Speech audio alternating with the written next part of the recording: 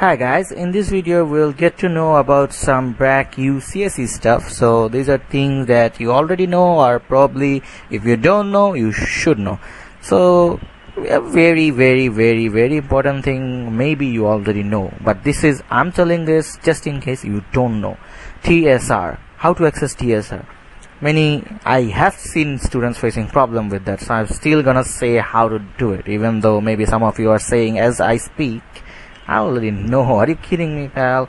Which student of BRAC doesn't know how to access TSR?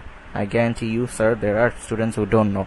So one way you can do it, if you're in any Windows PC in BRAC, you just have to press the Windows key and R to get this run application, or you can also get run from the start menu. It doesn't matter if it is Windows 8.1 and 10 or 7, you will still find it in the start menu. There you give 2 slashes and write TSR. It doesn't matter if you write in it small letters or caps lock it into big letters, it still gives the same result. However, it will not work over here because this is not a PC in BRAC. You have to use a PC in BRAC to get the TSR.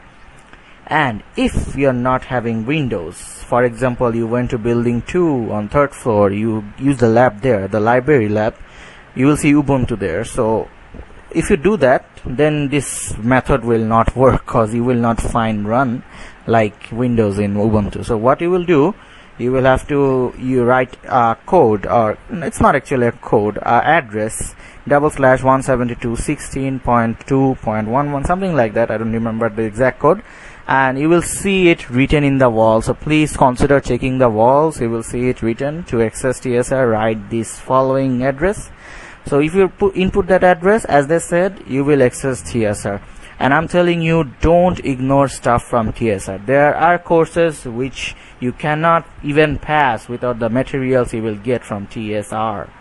For example, if you're using data structures, if you're doing 221 and courses like 370, these courses you will, of course and without any doubt, you will need the stuff from TSR, not to mention from your own faculty, because it may vary a little. Get the slides and stuff. I'm not talking about CSE, I'm talking about any course actually. You should visit the TSR and get your materials. So that's a topic, and I think I should end that here. So get TSR. And this is a stuff for actually someone who's doing 110 on 111 or about to start. So they face issues having DrJava working properly. So they have compiler issues, the compiler does not work and stuff like that. How do you solve that? As the software folder you're seeing over here, I have provided the link in the description below, so you can download everything you see over here. So if you're facing compiler issues, for example, look, I have JDK8E65 installed over here. That means any program I write will work. So I can just write stuff like import java.utilscanner, and I can start programming and it will compile and it will work.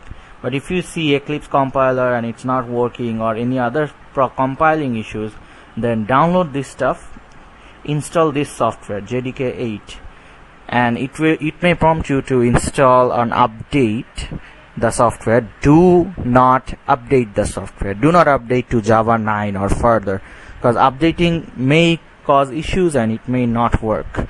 So keep your software as it is. JDK8, install that and download this DrJava, and then start DrJava, and you will find it working 100% properly.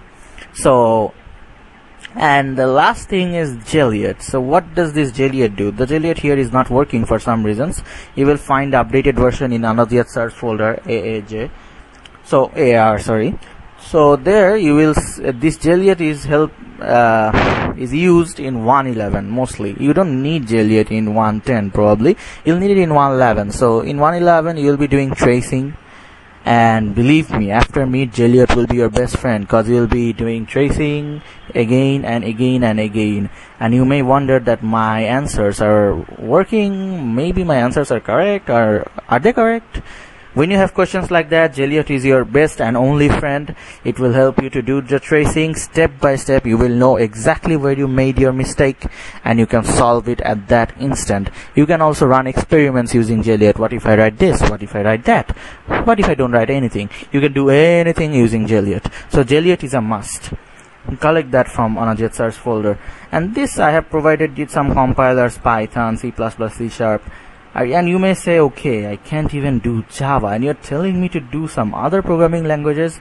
Sister or brother, believe me, if you do at least C# and C++, your Java knowledge will be very strong. You'll be like a professional programmer, at least for these courses, and further for 220 and other stuff, if you do multiple languages. I am experienced, I have done that, and I know how helpful that is. You may wonder, he's crazy, what is he talking about? Another language? I can't even complete Java. Not to mention I have MNS courses, Physics 111, Physics 112. I know, I did those courses as well, but still, I'm telling you, if you do programming languages, other programming languages, it will give you a great boost in your skills.